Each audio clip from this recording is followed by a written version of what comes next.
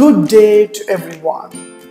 Today I would like to share how to enable live streaming in Google Meet. There are different kind of social media which is making live stream option in Google Meet, whether YouTube or Facebook. Yes, if you're conducting wide range of program or online classes, your students above 250 members, you can able to give your Google Meet link so that they can able to see without publishing in social media. So this is an easy step. You can make a live stream in Google Meet itself and make a link you can share with the students or the participant so that they can able to view in live. Let's see how to do. Just log in your Gmail account. You will find Google Apps in your right hand side corner. Select calendar. So you need to schedule the event, then only you can able to live stream your meeting. So today date is 10th August. I have selected 1 AM my meeting. Yeah.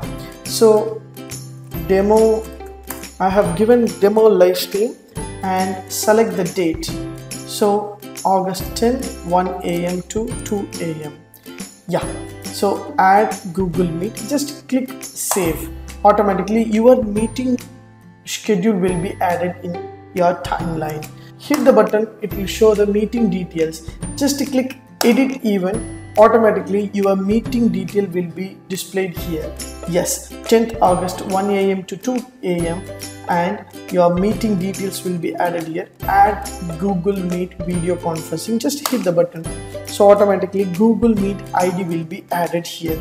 Now I am going to show how to enable live streaming option.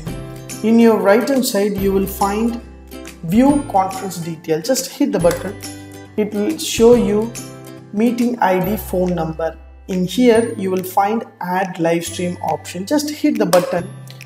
Automatically it will show you the link of the live stream. Using the link, just to copy the link, you can share with your students or your participant so that using this link they can able to join the meeting with the live stream option. If you have up to the Google Meet allow up to 250 participants. If you want to allow around 1000 members, using the live stream link you can share your link to your students or your participant so that they can able to join the meeting with the live stream option. Yes. So now I'm going to start the meeting. Join now. So this is my meeting details.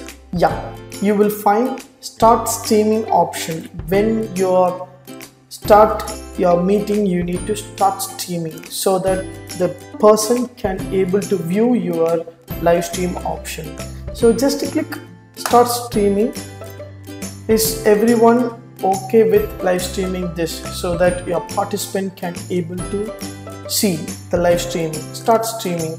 So yeah, your live stream will be started here. In your left hand side corner you will find a live option.